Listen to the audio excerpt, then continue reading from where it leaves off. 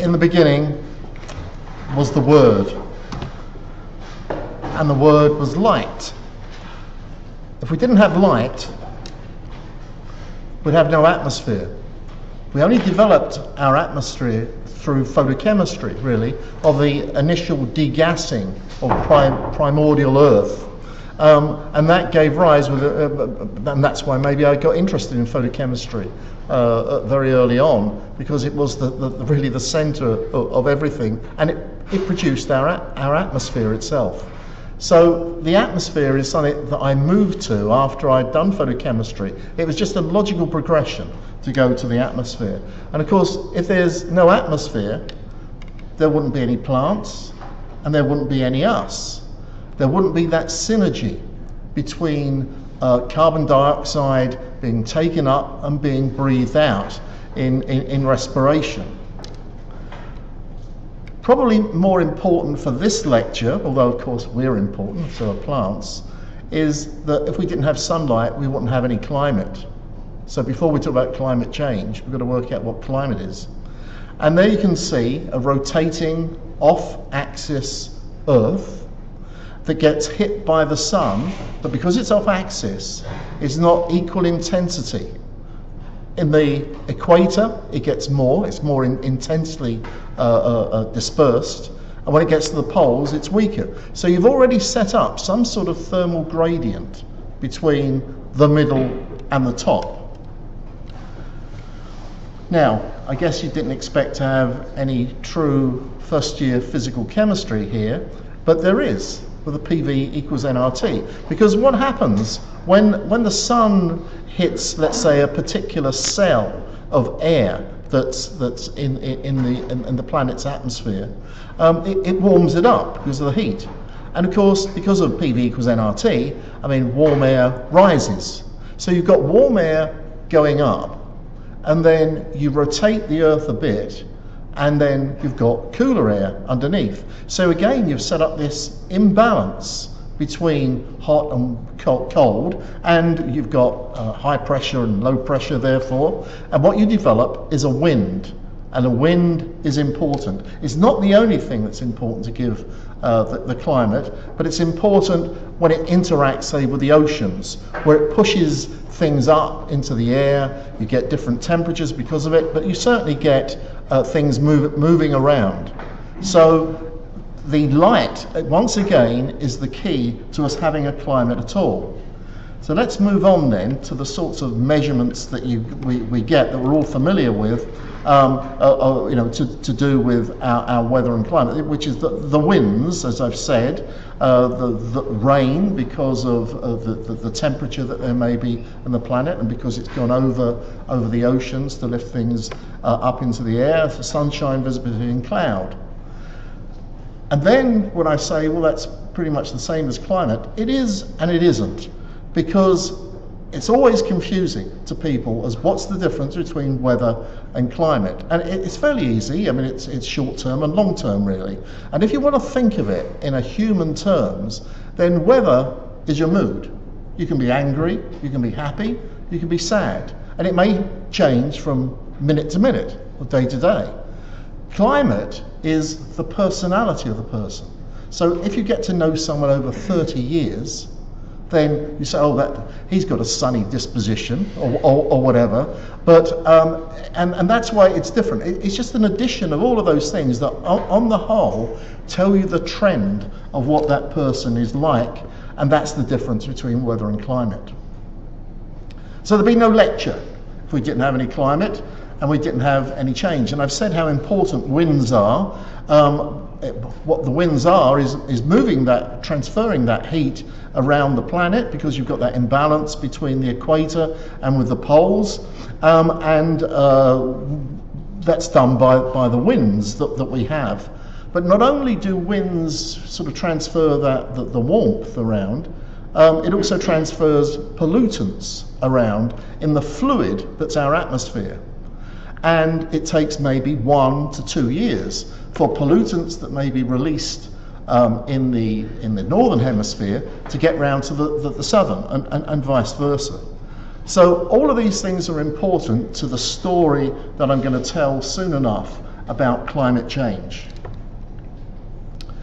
Where to begin? Well, it's the air that we breathe.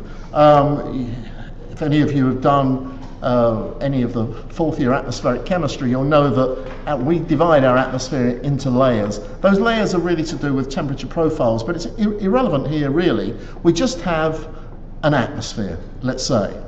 And how we got that was really through sunshine again, to do with a process of photosynthesis that was originally due to cyanobacteria, but then has moved on to plants, where you ought to know that the way that plants get energy, their carbohydrates, and breathe out oxygen is because they've got carbon dioxide and water coming in.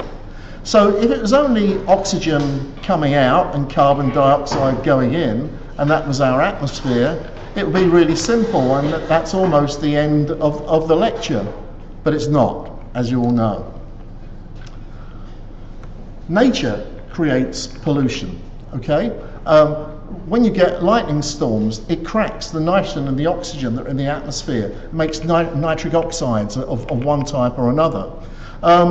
When you have, and I think that's a volcano there that's sort of going a bit crazy on my side, but there's a volcano that throws out sulfuric gases of some sort. And then as well, if you look on the bottom left, there is this dust.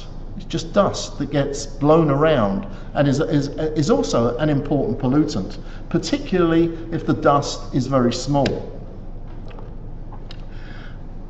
Nature doesn't just throw out those types of phenomena. I mean, there are real, and you could sometimes call them pollutants. They're biological warfare agents in some ways. And what I've got here is that, I mean, you all know well, pollen and fungal spores.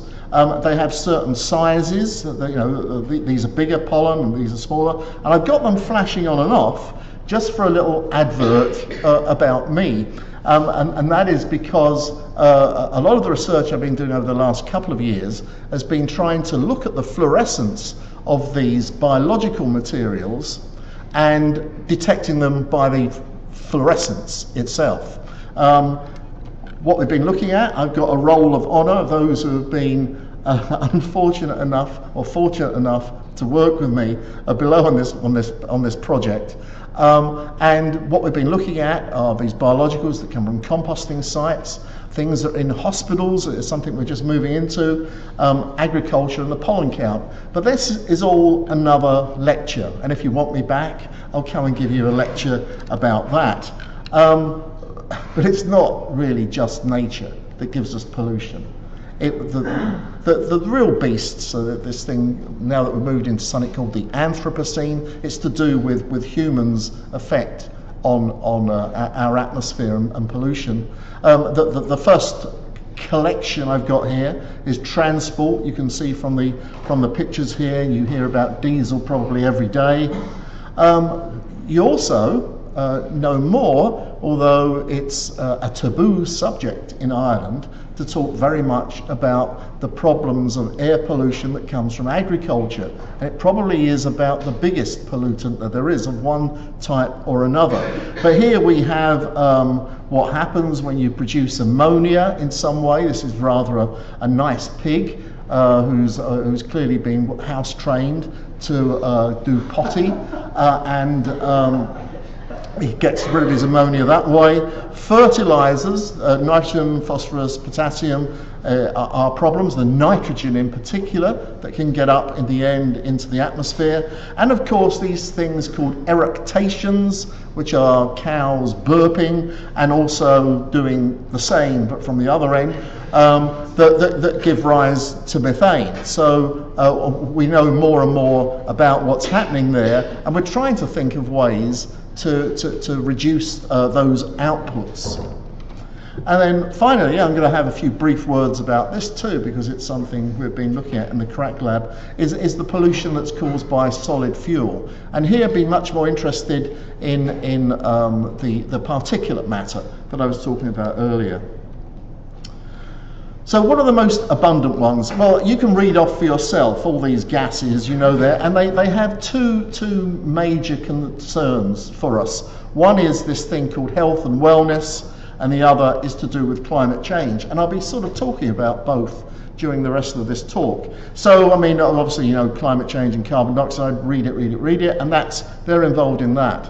But the key, the linking ingredient, are these solid particles that very often are visible, and we call them soot, or invisible, and we call them PM then, particulate matter, PM10, PM2.5 and PM1, because they have direct health effects, and they also have effects on climate change, because if they're black, they act like a greenhouse material. So we're understanding more and more these days that there is no point, you can't, you shouldn't separate climate change and air pollution. They go hand in hand. So why do we need to look at the air? Well, I mean, I've picked my two topics, health and wellness and climate change. Several of these you'll know. The Asthma Society of Ireland, any of you that may have asthma might realise how important air pollution is to your condition.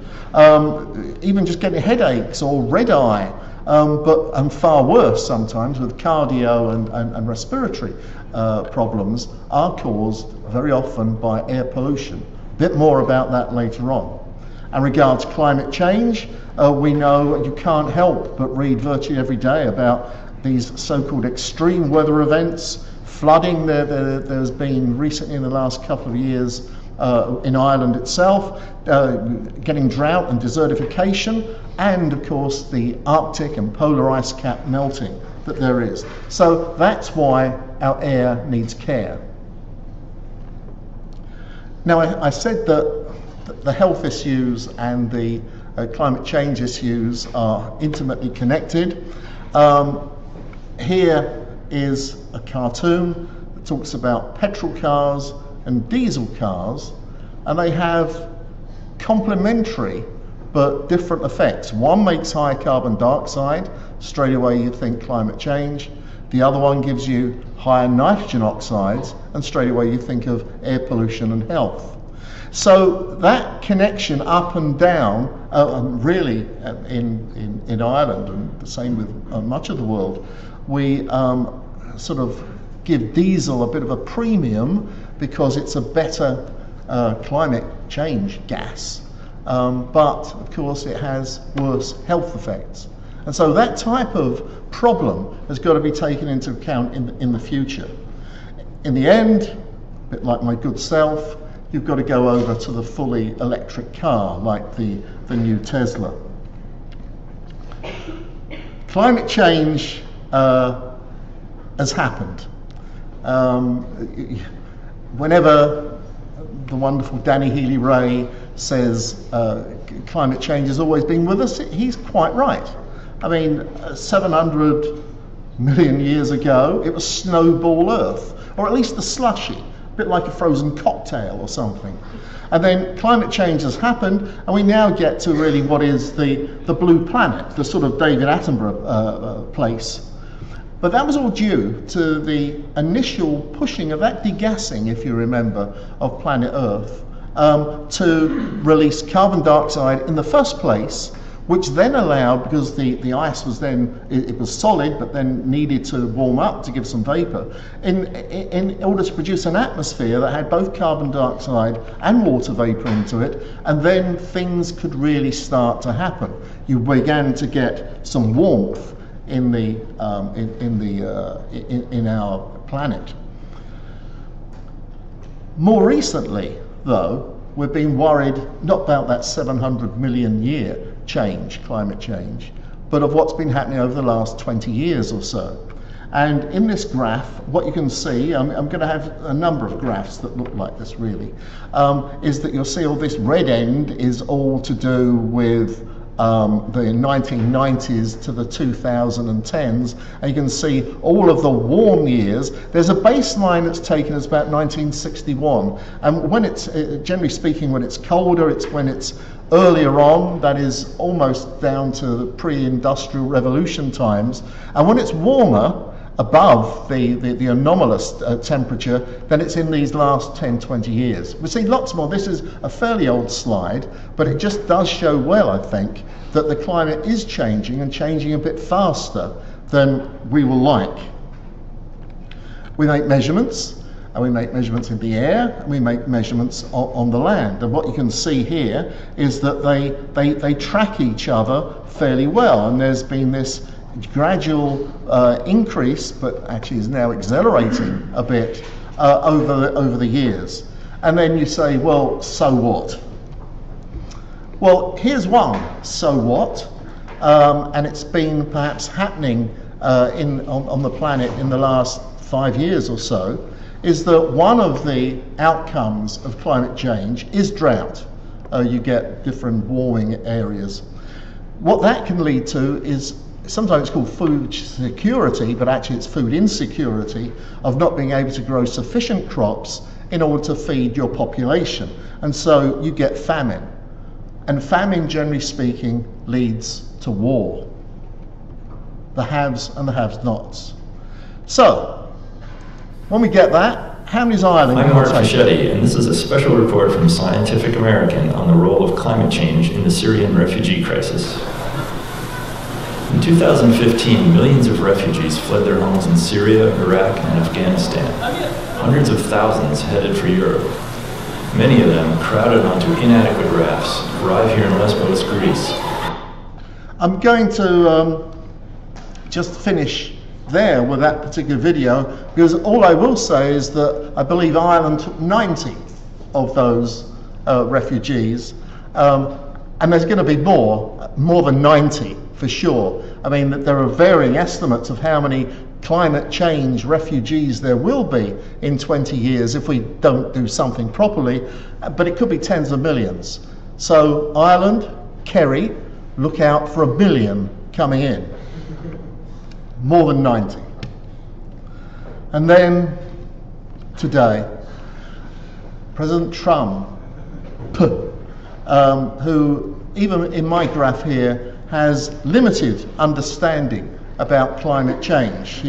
I put him at 1 out of 100 on my arbitrary Sodeau scale of knowledge, much in the same way that he does arbitrary statements. And here it is. I mean, BS, yes, he's tired of hearing this nonsense. And then, of course, it was all to do with the Chinese who did this anyway. So not great, but of course this man is now president of the free world, most important man that there is around, other than one, of course. We do have one who's more important. I said to Eva, I think you will have to change, because I don't agree with all this story about climate change at all. And there have been patterns of climate change going back over the years before that indeed there was ever a combustible engine working and put in this country or in any other country. Because if we go back to the 11th and the 12th centuries, this country was roasted up to it. And the 15th and the 16th centuries we were drowned out of it. In the 1740s, we had a famine that we lost over 3 million people because of 2 years of bad weather. The records will prove that, right. And I say to you, we lost over 3 million at that time. We didn't have any combustible engine or anything like it at that time. And you're talking about cattle and suckler cows. There were a fraction of the cows in Ireland that time. That's the no. And what I'm saying to you is, a fine mind there at work. And of course, after what's happened today, I mean, obviously this man is going to be the next Taoiseach. Roasted and drowned out of it. There won't be a comment, actually. One of the little things that he said about that 1740 famine, we'll have a look at that a bit later. where does it all begin? Where does this accelerated effect begin? Well, it begins with the atmosphere. I've mentioned those layers, not important here, but I mean it does have functions, two important functions really. It keeps us warm, and I think of it as a sort of a holy blanket that's around the planet, and it of course acts as a suntan lotion to keep out UV, B and C, and most of A as well. And that atmosphere is a chemical reactor, really. It consists of things that I guess probably, even at school, you always knew that there was 78% of nitrogen in there and 21% of oxygen. That really is the absolute bulk. But more and more we understood after, I mean, those early years of Gay-Lussac, who was making these analytical chemistry in the atmosphere, is that it's the trace materials that are important. Not so much the argon, which is less than 1%, but you can see you've even now got very close to 100%, leaving everything else that there is to contribute. This was taken in 2005, and there was 0.035% of carbon dioxide at the time. I looked a couple of weeks ago, and in 2000 we are now at 0.04% of carbon dioxide, and the units that we use are called parts per million, or parts per billion, or parts per trillion. This is parts per million as a ratio. So certainly this ingredient, as you might expect, has gone up fairly dramatically. So we allow the light to come through, and then these ingredients like carbon dioxide will trap things. But one of the important other ingredients that there are is water vapor itself. This is a key greenhouse material that we have in the atmosphere, and it cycles the water between liquid and solid, you know, and into the atmosphere. And the moon, as you know, doesn't have an atmosphere. And so without our atmosphere, we'd actually be about the same temperature as the moon, which is minus 18 degrees centigrade. So we wouldn't really be around. I mean, nothing would have had a kickstart. So the atmosphere is the key beyond the sun to us living. So here's how it happens. You've seen this diagram, I guess, 100 times in newspapers and magazines now. We really do think of the sun allowing light to go through the greenhouse and bounces back and gets trapped. And that's just like the atmosphere, it goes through there. And where we've reached now is the Goldilocks temperature, as it's called. Not too hot, not too cold, it's just right. And that's where we thought we were. And certainly up until the Industrial Revolution, we probably were.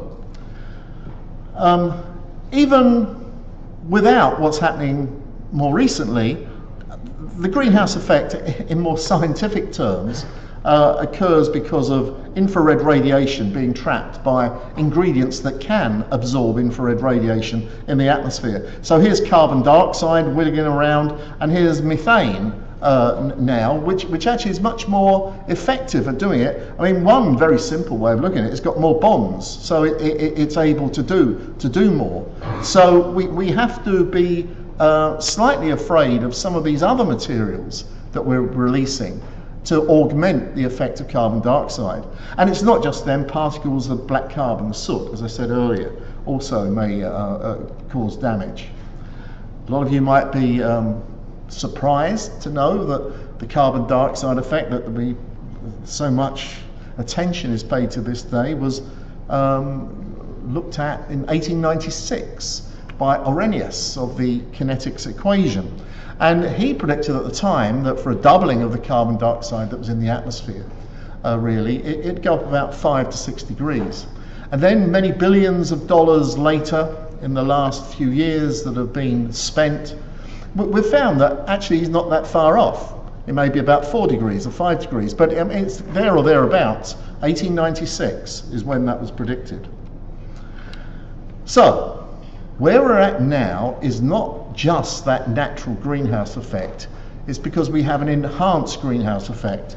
where we had that blanket that keeps us warm, that's quite thin wall with holes in, and what we're beginning to do is to replace it and make it thicker with wool here, or carbon dioxide, and filling in those holes, those resonances that the carbon dioxide can't. So those holes are filled by things like methane and chlorofluorocarbons, ozone and nitrous oxide.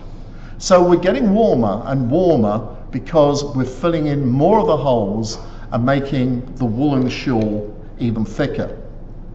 Now, just a word about methane, because this shows one of the reasons why it's quite difficult to calculate what's really going on. Methane is lots from microbial sources, like these rice paddy fields and as I said earlier, from cattle. And we know that it's going up in concentration. But the key is this, is that when you have these rice paddies, and we have climate change happening, which it is beginning to happen, as one of the functions will be to get more rain. If you get more rain, you get more wetlands, and then you get more methane. So you have this feed into the system, where you've got some material coming, and then you're going to make a lot more because of climate change itself happening, this sensitivity, which is more difficult to calculate than just the straight physical models. It all began in 1830 when we started to want energy. It started with 280 parts per million, and now, whoomph, it's going up since about 1960. So we have a lot of data from a long while ago. One of the most important data sets is from Hawaii, from Mauna Loa, where they've been monitoring the amount of carbon dioxide in the atmosphere for about 50 or 60 years now. I'll just look at that table here, and what you can see, it's in decades since 60, and you see that, well, just recently, probably about 2 parts per million increase per decade on average. Last year, it went up by 4.5 parts per million. So a doubling that's happened over 20 years. Is at 400 parts per million at the black line. And what this graph does show, if it goes all the way this time, is that the level that's been reached now will always be 400 parts per million and above. We've reached the point of no return of getting 400 parts per million. Let's see it carry on now. And then we'll see that during this year, here we are. Right, so we're here where it will never go, because remember there is a balance between photosynthesis happening and then decay of the vegetation to bring carbon dioxide in and releasing carbon dioxide to the atmosphere. I'm going to look this time now at the temperature graph, and what we see is that as we're going up over the years, we haven't reached the 1.5 or 2 degrees centigrade. It's going up in a way quite regularly over the years until we get to this last year, and suddenly there's this big leap just in the year that we get a big leap. And here's where my piano playing comes in.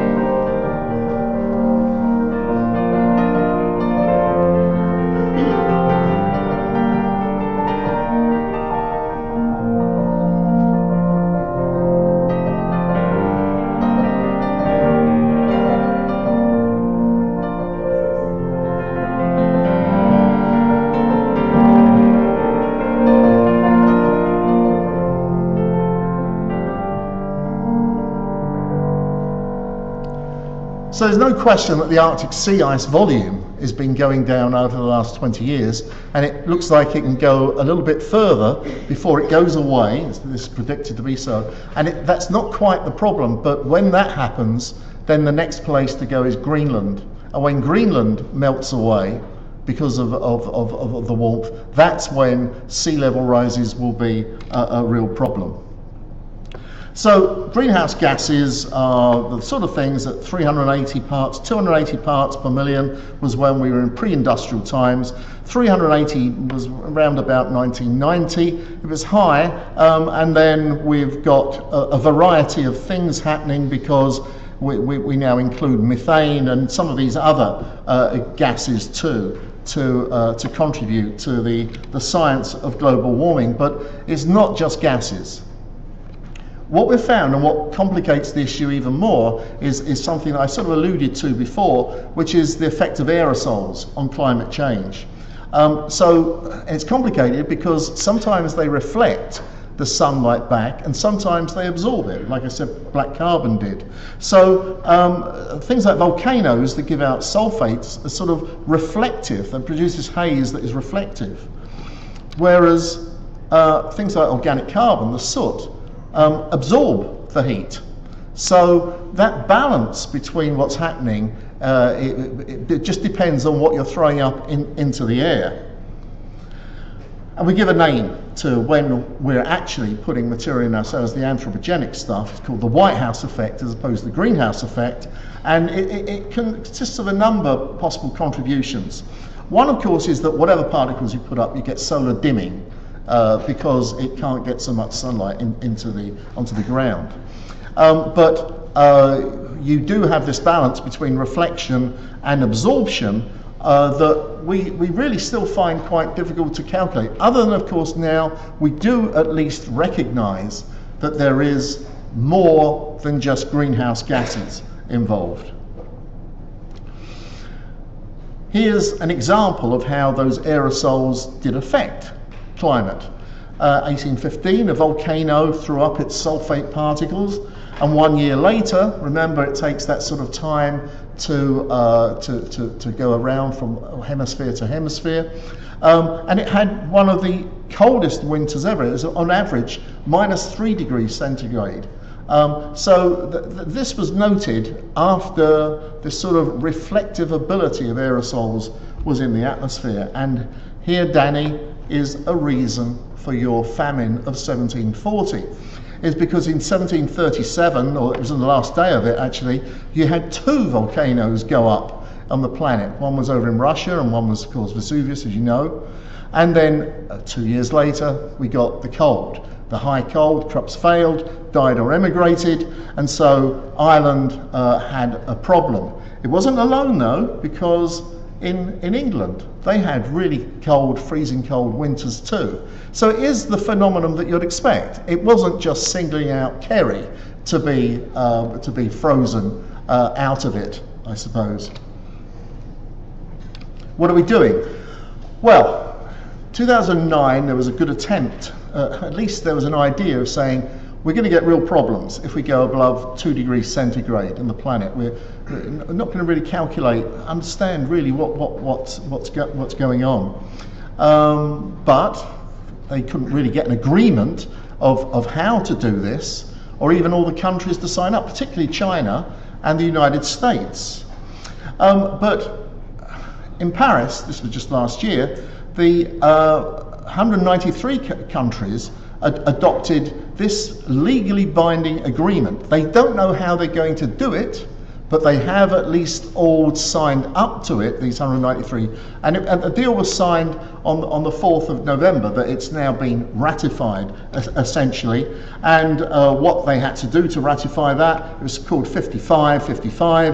55 countries needed to ratify it, and they had to account for 55% of the greenhouse gases.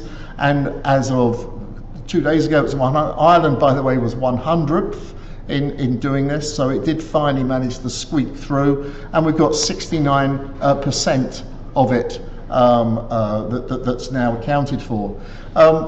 You might want to talk afterwards, I don't know, about whether or not the Trump issue might cause a problem to this. And I think that's a surprising answer, actually.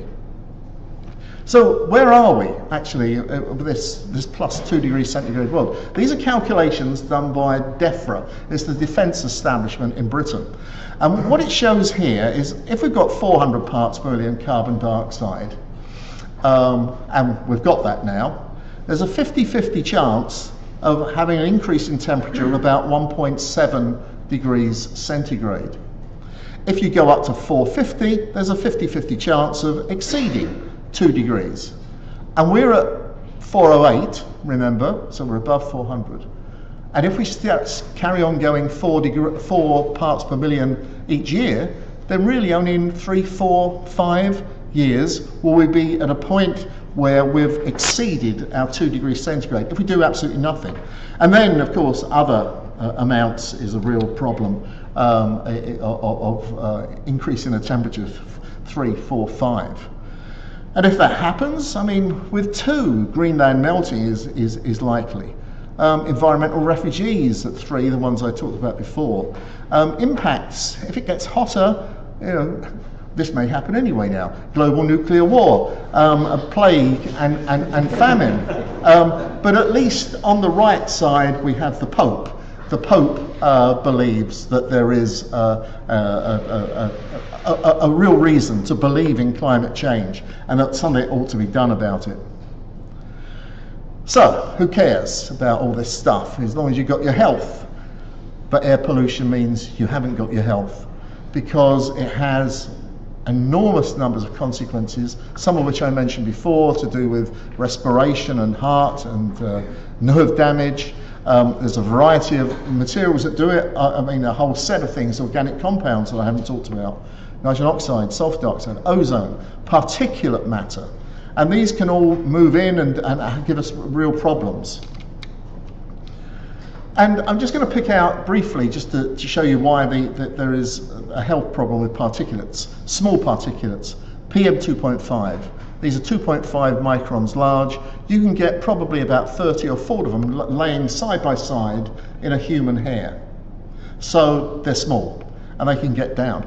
And there was a very long study done a number of years ago that showed that if you were exposed to only 5 micrograms per meter cubed over the 7 or 8 year period of particulate, then maybe a life expectancy of 80. Whereas if you had a lot more, let's say down here, over, let's say 15 or so, then you've got a huge decrease in life expectancy because of that extra amount. Now, the amount that is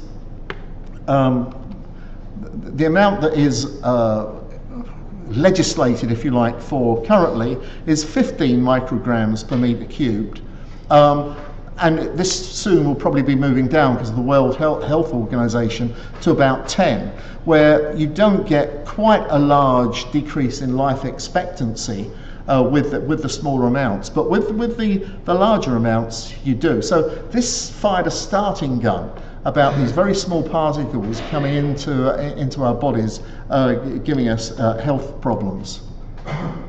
The health problems that they give, let's think about one of the real killers, the cardiovascular effect, is that if you have a normal artery, you get normal blood flow. If you get one of these little nicks from the particles or a toxic sort of acidic material like NO2, it causes inflammation of some sort on an artery, which then, around which plaque can build up. Plaque builds up, blocks the artery, stroke or whatever. This problem that's associated with air pollution driven a lot of people over the last 5-10 years of what to do. I don't know what you have in your homes, but smoky coal and oil, gas, peat, wood, you may have any one or more than one of these. But if you look at the particulates that come out of it, you might be surprised to know that the smoky coal, because 4.3, is exceeded by burning peat, and is certainly exceeded by burning wood. Gas is good, and kerosene, I suppose, is all right. So there's a problem. So there was a project that John Wenger, that is still coordinating, where we're looking at what is the contributions from peat, wood, and coal, and finding that and this happens to be in Killarney. Another couple of places have been done as well, Burr and Enniscorthy, to show that there is large contributions of these other materials that are in the air. You can work out by how much is sold of how much you think there should be, but measuring how much they're in the air is part of this thing called sapphire. particles are not the only thing. We're recognising that nitrogen dioxide is important too. And it turns out that each year in London, 9,500 people are killed by air, but more, 6,000 by NO2 poisoning. So it's something we've really got to begin to look at properly. And over here, in this country in the last year, you cannot have escaped things like ENVA and causing problems to local health in Portlaoise. The Volkswagen scandal of the nitrogen oxides, and the fact that smoky coal might soon be banned in Ireland. I mean, the government fell, so we don't know what's happening next. Before you really can say, well, this is what to do, you've got to know how much there is. And most countries monitor and report in real time, that is, the public know fairly quickly by these urban background stations and whatever, up to the apps and things, how much problems, how many particles, nitrogen dioxide, ozone, there is in the air. And there you are, these are all the real-time stations. Here they all are, yeah. Oh yeah, and you've seen Ireland that has one not working. So there is a problem, and this is going to sound bad because it's not all bad, because John and I were in a meeting only this week where we know in the strategic plan, and there's going to be a strategic plan, and Cork is a big part of it, is that now there may be 10, 15 air monitoring stations, and certainly all over the country, to be able to contribute to the international scene of how much pollution there is in Ireland. So what can we do? Oh, there we are. That's what we can do. We can grow some trees locally. That'd be something that would be useful in little clean air zones that we might end up having in the city. And what can you do? Well, I suggest you read this by Edmund Burke. I think it is useful. Nobody made a greater mistake than he who did nothing, because he could only do a little. We can only all, generally speaking, do a little. But it may be a lot to other people who don't understand about air pollution and climate change. So you should go away, back, and try and convince people that they shouldn't burn fossil fuels. If you visit an American city, if you want to,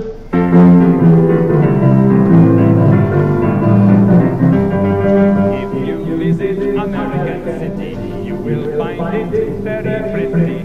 Just two things of which you must beware. Don't drink the water and don't breathe the air. Pollution, we got smog and sewage and mud.